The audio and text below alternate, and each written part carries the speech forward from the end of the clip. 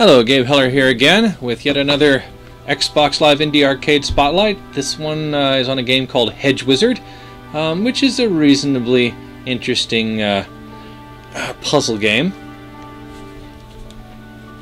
Let's go ahead and play.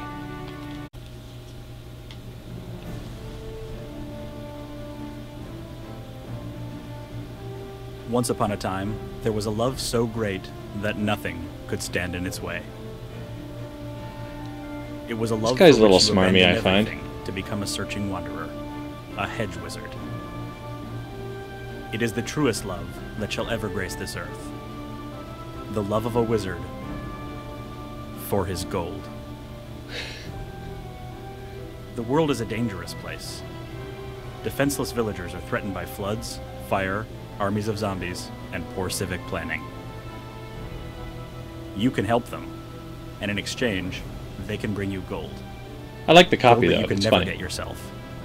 Gold that is farther than an arm's reach. From your recliner.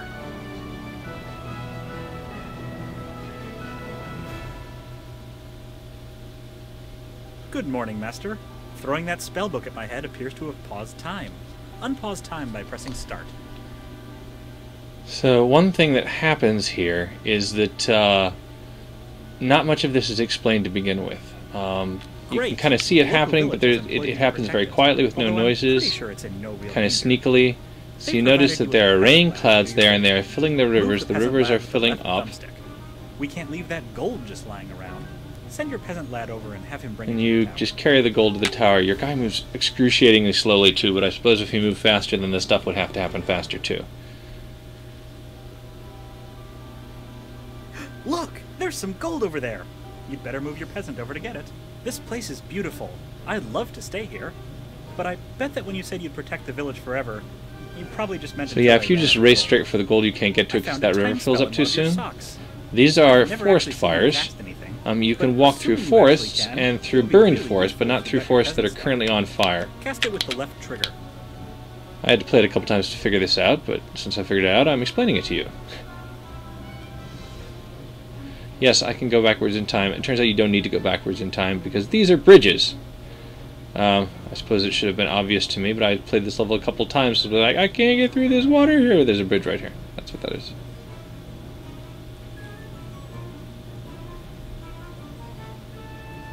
There we go. You have to actually stand on the entrance. You got the gold.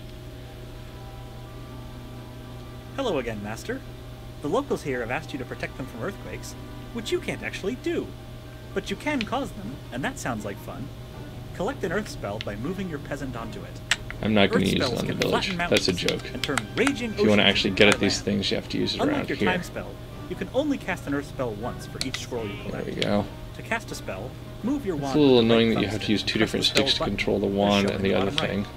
Try casting it on the village right now. It makes it hard to do both at once. Used up, and now there's gravel in all sorts of interesting places. If you find you've made a mistake, not that you ever would, you can go back in time. That's about it. I can't wait for that gold, Master. At this point, you have a choice. So just to show it off, you can also use it on water like so. And there's a bridge here, so you're not actually in a hurry on this level.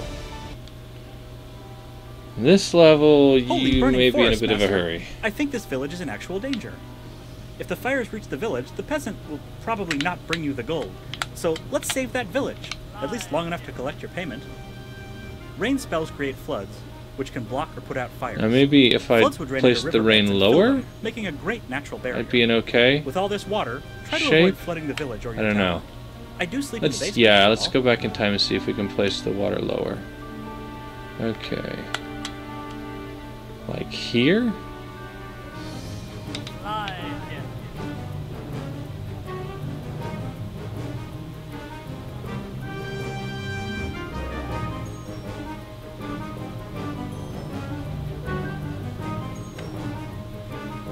course, now I have to wait for the forest to burn down before we can go through it. And, no, it doesn't look like there is, in fact, any way to actually save the village, except maybe place the rain cloud right on the village? Or maybe right in the middle of the fire?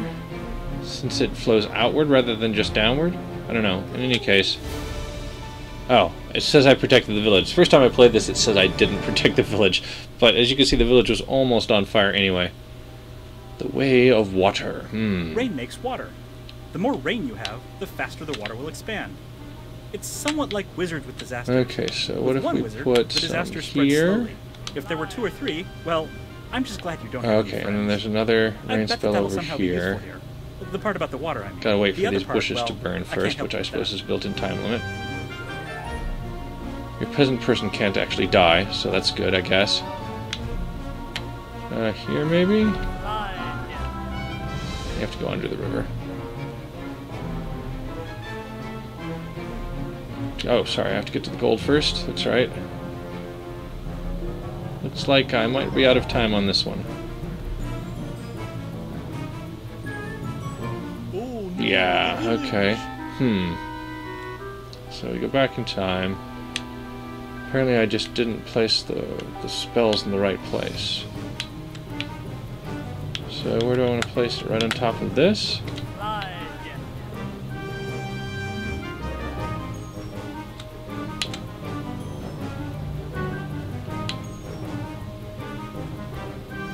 By the time you've got this one, I don't know that there's anywhere else you can really help at all. Let's try there. I should be able to get through to the gold. And, I mean, the fire is still going to get around to the village to the north, isn't it? Or maybe not, maybe not. Maybe I actually managed to save the village this time.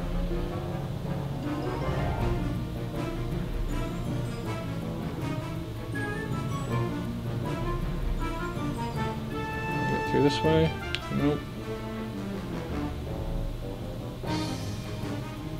I can walk in the water? Not quite. I guess I'm kind of in the water. Okay, there we go. Well, it looks like it's still going to make it via... Oh no, that river's blocking it. Okay, so I guess we're good. We actually managed to save the village. Not that that's apparently a priority. Okay, cool. And that's it. That's as far as you can get. And I suppose that took me about 7 minutes to play. And I played it before, and it took me longer before because I was trying to figure out what the heck was going on. Because the smarmy guy doesn't tell you all that you really need to know. But there it is. That's the kind of game Hedge Wizard is, and apparently there are quite a few more levels that you get if you buy the actual game, more than you can see on this screen. More than I can actually get to.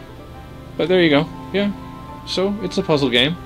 It's kind of hard. You don't have a lot of time to think because you're always moving.